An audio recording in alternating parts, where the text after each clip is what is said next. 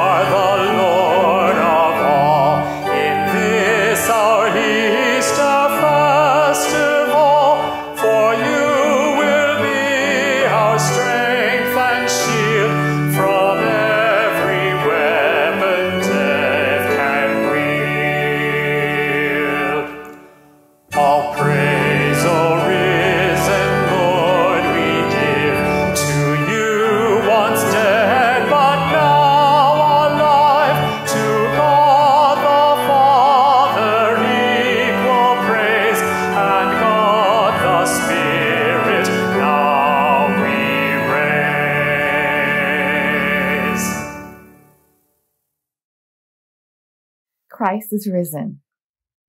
The grace of our Savior, Jesus Christ, the reconciling love of God, and the communion of the Holy Spirit be with you all.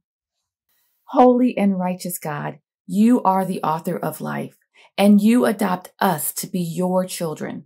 Fill us with your words of life, that we may live as witnesses to the resurrection of your Son, Jesus Christ, our Savior and Lord, who lives and reigns with you in the Holy Spirit, one God, now and forever.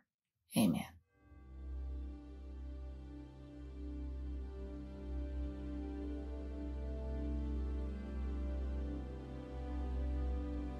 A reading from Acts, the 4th chapter. Now the whole group of those who believed were of one heart and soul, and no one claimed private ownership of any possessions, but everything they owned was held in common. With great power the apostles gave their testimony to the resurrection of the Lord Jesus, and great grace was upon them all.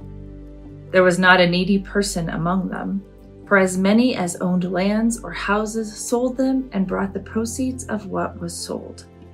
They laid it at the apostles' feet, and it was distributed to each as any had need. Word of God, word of life.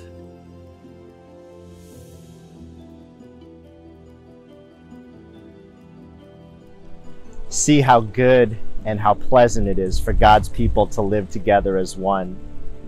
It is like precious oil on Aaron's head, running down on his beard, running down on the collar of his robes. It is like the dew on Mount Hermon, falling on the hills of Zion, for that is where God bestows the blessing, life that has no end.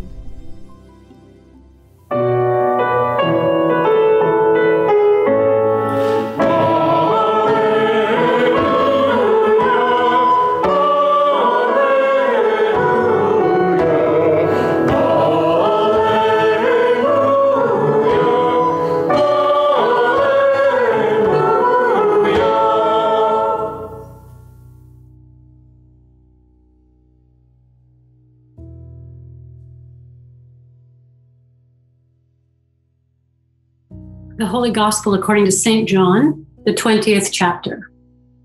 Glory to you, O Lord. In the evening of that same day, the first day of the week, the doors were locked in the room where the disciples were for fear of the temple authorities. Jesus came and stood among them and said, "Peace be with you." Having said this, the Savior showed them the marks of crucifixion. The disciples were filled with joy when they saw Jesus, who said to them again, "Peace be with you. As Abba God sent me, so I'm sending you." After saying this, Jesus breathed on them and said, "Receive the Holy Spirit. If you forgive anyone's sins, they are forgiven. If you retain anyone's sins, they are retained." It happened that one of the 12, Thomas, nicknamed Didymus, or twin, was absent when Jesus came. The other disciples kept telling him, "We've seen Jesus." Thomas's answer was, "I'll never believe it without putting my finger in the nail marks and my hand into the spear wound." On the 8th day, that is, a week later, the disciples were once more in the room, and this time Thomas was with them. Despite the locked doors, Jesus came and stood before them, saying, "Peace be with you." Then to Thomas, Jesus said, "Take your finger and examine my hands. Put your hand into my side. Don't persist in your unbelief, but believe." Thomas said in response, "My Savior and my God." Jesus then said, "You've become a believer because you saw me. Blessed are those who have not seen and yet have believed."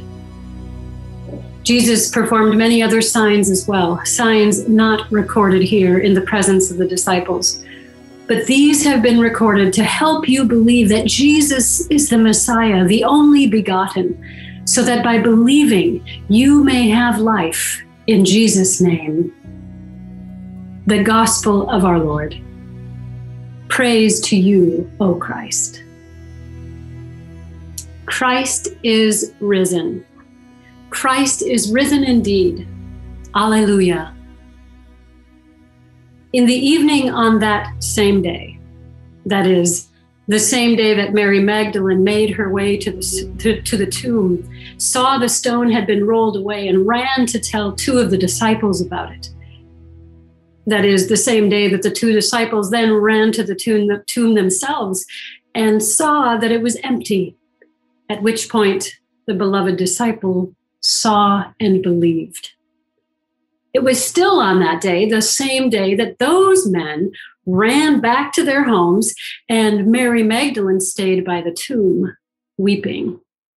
There she encountered two angels, and then Jesus, whom she mistook as the gardener. And then she ran again to tell others, I have seen the Lord, Jesus. He is alive.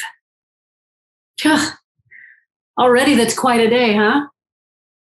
Too much, really. So much surprise, so much running around, so much announcing, trying to get everybody on the same page. So many emotions. It looks a lot like a day in the life of grief. Even with some good news, you can't always just turn off deep grief. What is going on here? I can't believe it.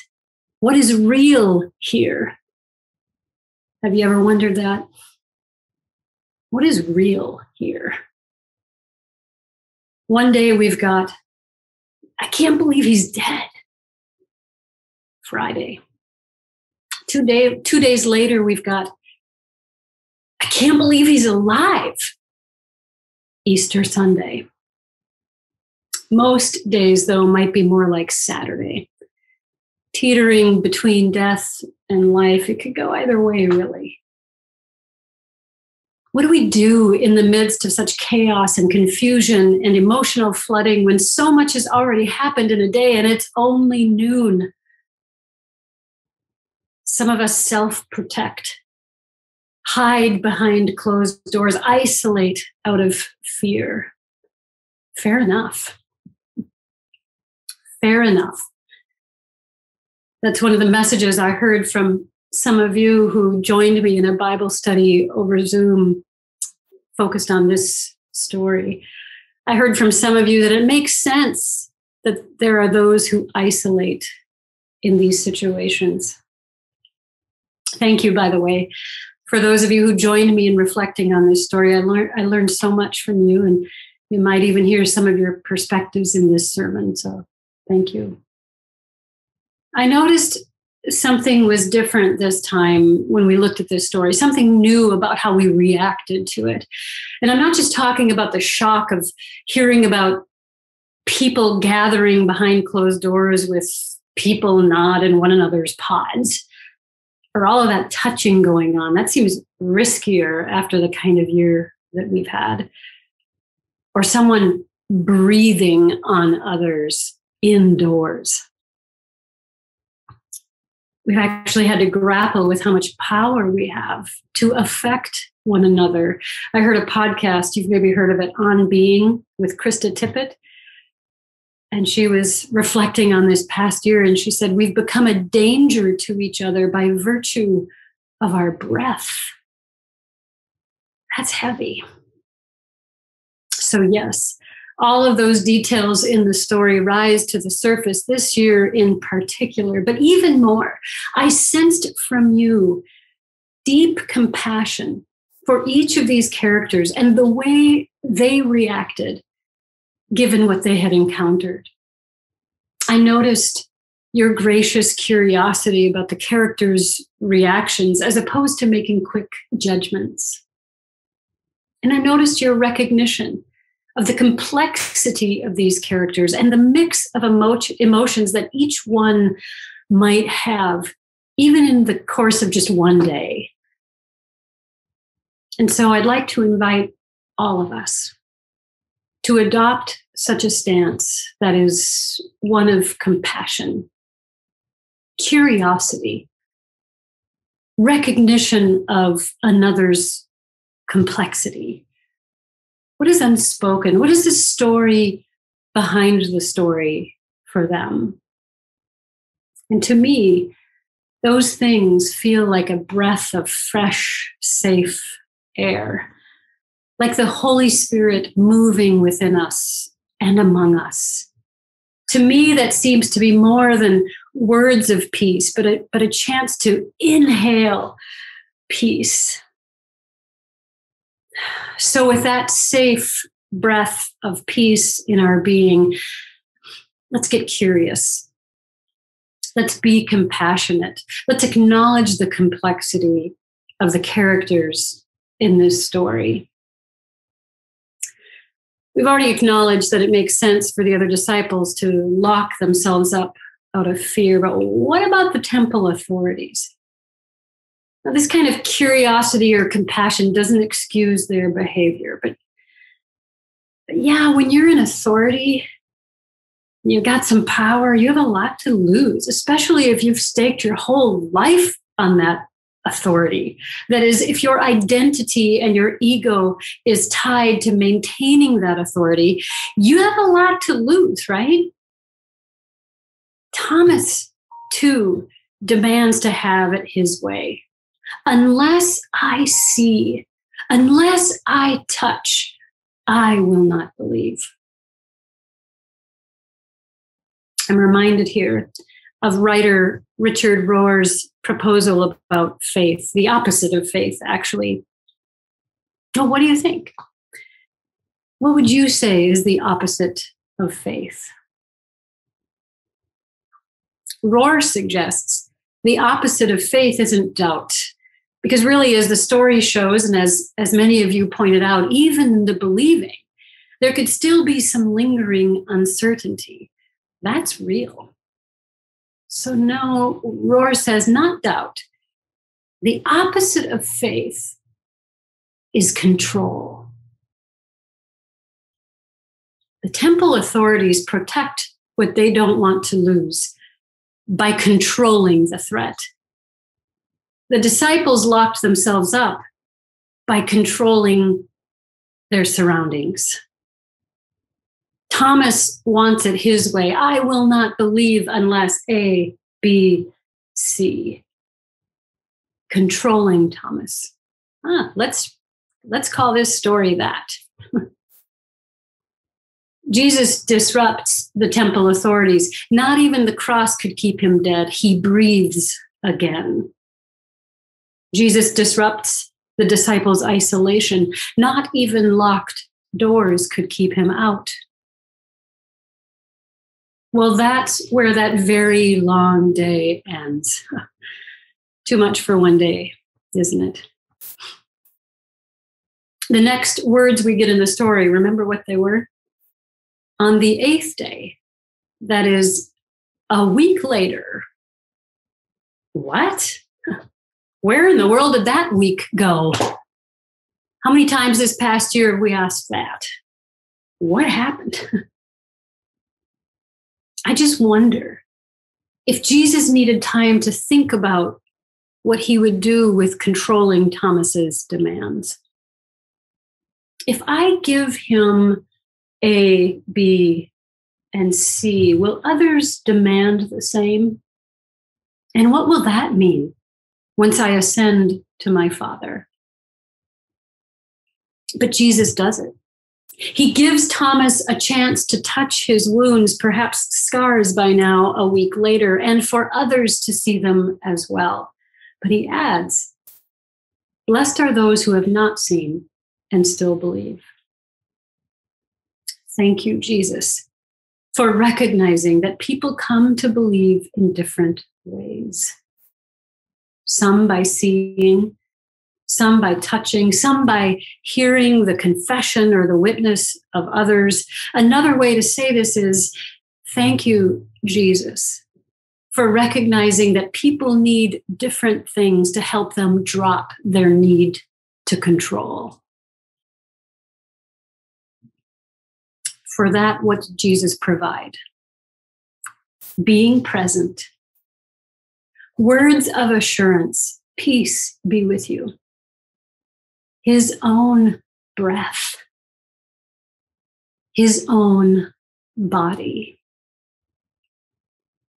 We might call that intimacy. Into me see. While that is not a reframing that reflects the word's etymology, it can be a helpful reframing in times of chaos and confusion and a mix of emotions that lead to a need to control. Intimacy as into me see. Here I am. I see you. You are safe with me. I want to know you, and I am willing to be known by you. Upon hearing such things, some of us may even begin to drop the need to control and begin to have faith in the one who is offering these things, Jesus. Before asking us to bear witness to this one, God says first, I am willing to be known by you up close and personal. Here is who I am. To know God, we must know Jesus, the incarnate one, the Word made flesh. Let's be compassionate for this character in the story too. Let's get curious about Jesus. Let's recognize the complexity of our God who is known in Jesus. When we do that, we find maybe that it might be just as confusing for us as it was maybe for those first disciples. First, he's not supposed to die. That's not possible if he's the Messiah, the one that we've been waiting for. But he dies. And then, wait, he's supposed to be dead. But he's not in the tomb. And now he's in the garden. And now we got through these locked doors. He's alive.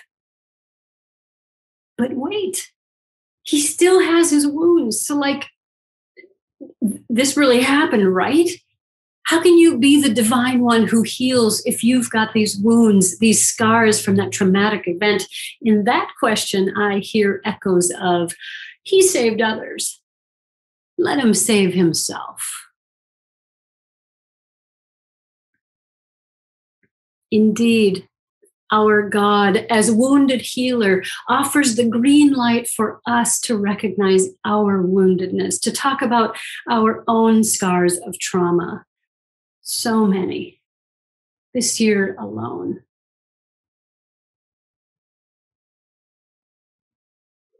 Those of you who lead faith communities, I can't even imagine how tired you must be after this year. Thank you for all that you do, for who you are.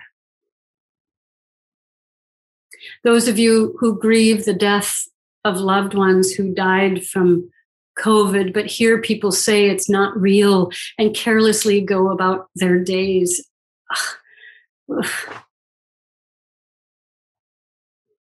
Peace be with you. Those whose bodies we remember, those who've been killed by guns, by other bodies, by one's own body. We miss you.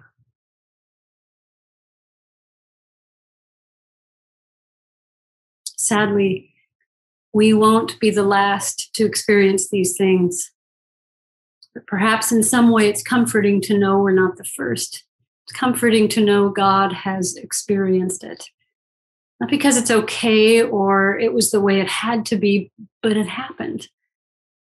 We were told the Word would become flesh and dwell among us. And that Word is Jesus, God in the flesh, wounds and all.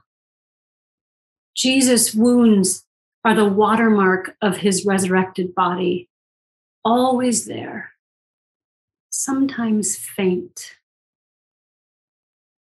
A watermark on paper is used to discourage counterfeiting. And when it is held up to the light, its maker is identified. Someone who claims to be the Messiah but has not been willing to walk alongside you in your suffering, who has not experienced suffering of one's own and has no wounds to show it, that's a counterfeit God. That is not the Messiah. Jesus' wounds are the watermark of his resurrected body that as the light of the world himself reveals his maker. God bears the scars of those wounds, and there is strength in that vulnerability. So too with us, the body of Christ. We won't get through life without a scar or two or many, as individuals, as communities, as the church, not because it's okay or the way it has to be, but it happens. For some more than others, to be sure. I invite us to be compassionate, to have compassionate for one another, curiosity about the stories behind one another's stories. Let's recognize the complexity of others. Which reminds me, you know what else was different about the Bible study and this story this year? More than ever, many of you helped us see those who are not seen. For example, some didn't have the privilege of protecting themselves behind locked doors, but they were there. Who were the essential workers on that day? You drew our attention to those who are unnamed, not seen. For example, the women greeting and serving water and cleaning. Surely they are there. Let's recognize them. Let's see them. The whole point of the story seems to be Jesus sees people for who they are. For some, that's enough to believe and to run and tell others. Seeing in John's gospel is analogous to knowing, seeing, really seeing. As a kind of knowing prompts Jesus to act. Jesus sees their fear. Jesus appears to them in the midst of their fear. Jesus speaks to them, peace be with you, receive the Holy Spirit. Jesus isn't afraid of being up close and personal. He breathes on his disciples, invites them to see his wounds, invites them to touch him. Our tangible God, our intimate God. Let's call the story that. Maybe that's the whole point of Easter. This whole season that is before us. God shows God's willingness to be known. And God wants to know you.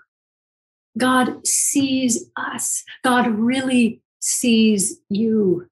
God speaks to us. You belong to me. It's so powerful, isn't it? Being seen, really being known for who we are, and belonging. The whole point of Easter is that God backs up God's words with actions. I'll do anything for you, my beloved. I'll die for you. Even more, I will live for you. Christ is risen. Christ is risen indeed. Alleluia.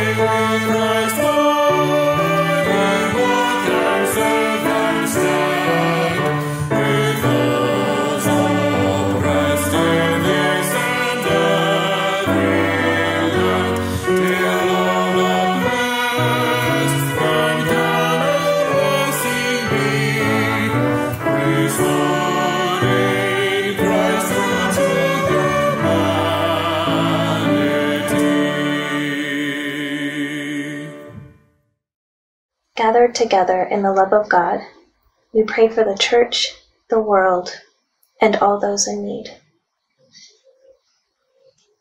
Strengthen your church, O God, that we may unite in prayer as well as practical help for those who are suffering for all reasons and seeking you.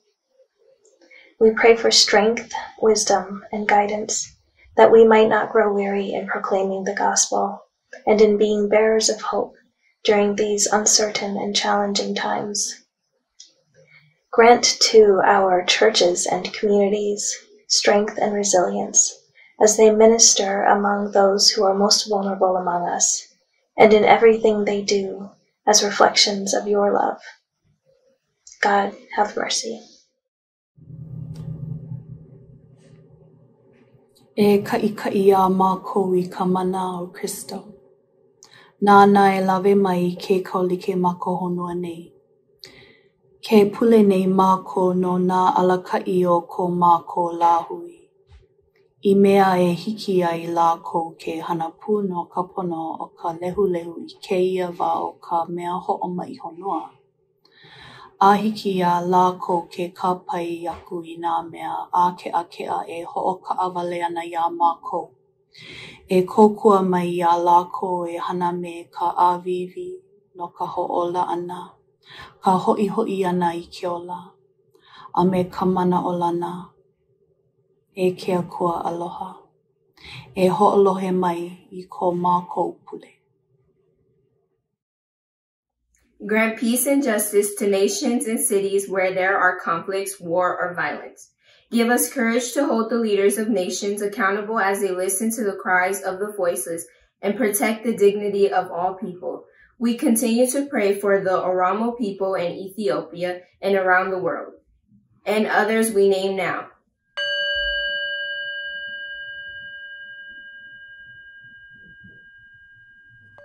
God of mercy, receive our prayer.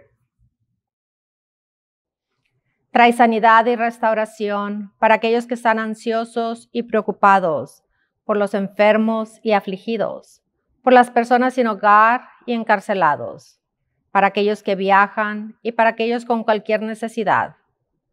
Muévenos, oh Dios, a trabajar de la caridad a la justicia, mientras servimos y abogamos por aquellos que están oprimidos, hambrientos y víctimas de la violencia. Enséñanos a mostrar una hospitalidad radical y compasión hacia todos, sin importar quiénes son. Dios de misericordia, recibe nuestra oración. I will say the prayer in bahasa Indonesia. Tetaplah ilhami kami untuk bekerja demi keadilan rasial, ya Tuhan. Kobarkanlah hati kami untuk senantiasa melakukan kehendak-Mu, hingga kasih dan kemurahan hati menaklukkan dan menghilangkan segala jenis kesenjangan dan ketidakadilan. Jadikanlah sinode ini sebuah komunitas yang mengasihi yang satu dengan yang lain dan dengan sesama kami. Ya Allah yang penuh belas kasih, terimalah doa kami. In life and in death we are yours. We thank you for our ancestors in faith who've taught us to lament and to praise. We are especially mindful of the more than 500,000 people who have died in this country and the 2.5 million people who have died around the world from COVID-19. Bless the loved ones of those who have died with our presence and support. We remember those most dear to us, whom you have entrusted to the sure and certain hope of the resurrection of Jesus. And we name them now.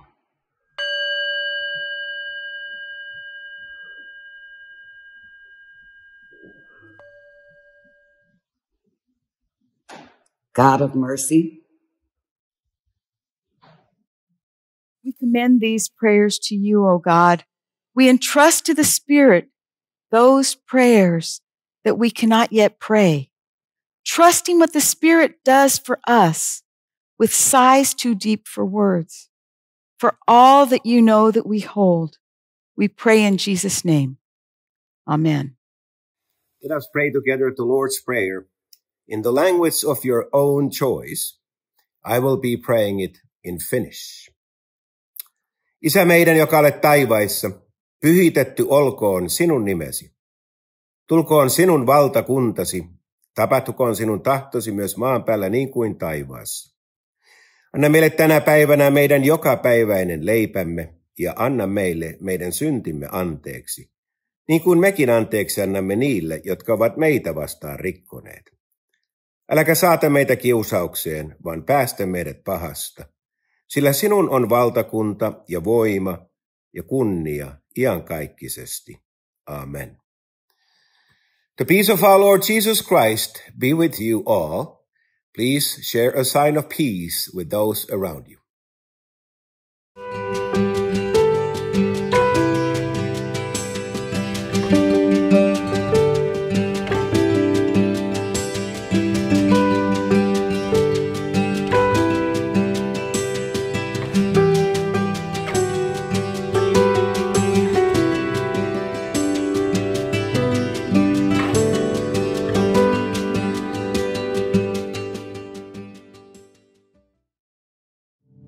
The Sierra Pacific, Southwest, Pacifica, Grand Canyon, and Rocky Mountain Synods are thankful for your faithful stewardship to your congregation.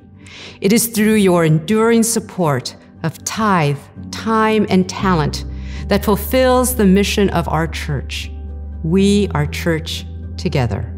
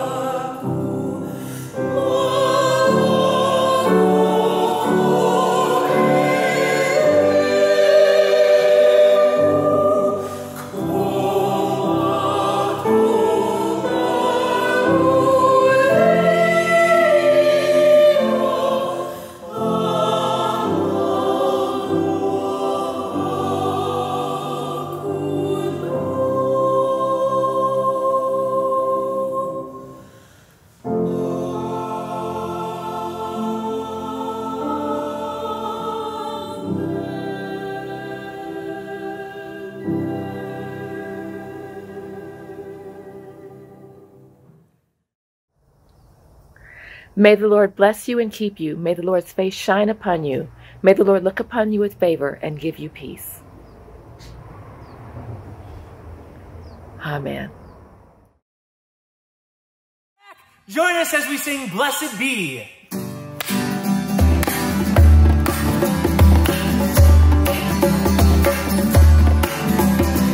Blessed be the Lord, our God of Israel, from everlasting to everlasting. Blessed be the Lord, our God of Israel, from everlasting to everlasting.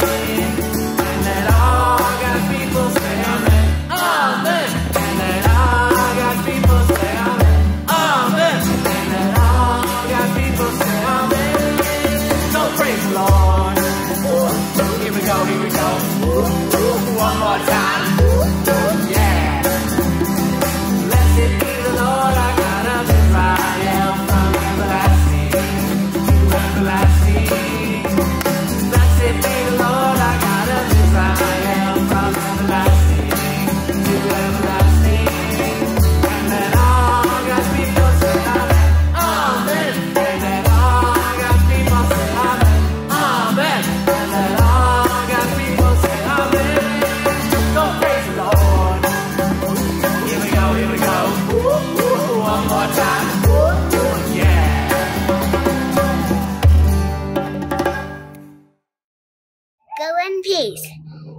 Christ is risen. He is risen indeed.